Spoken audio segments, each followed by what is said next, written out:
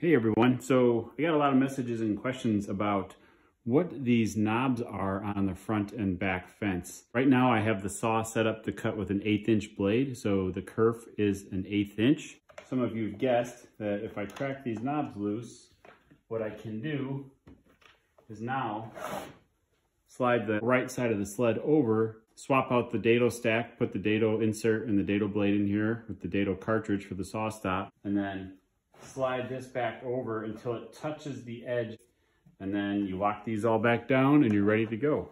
One other nice thing about that is if this starts to get chewed up or really ratty, I can crack these all loose and I can slide this over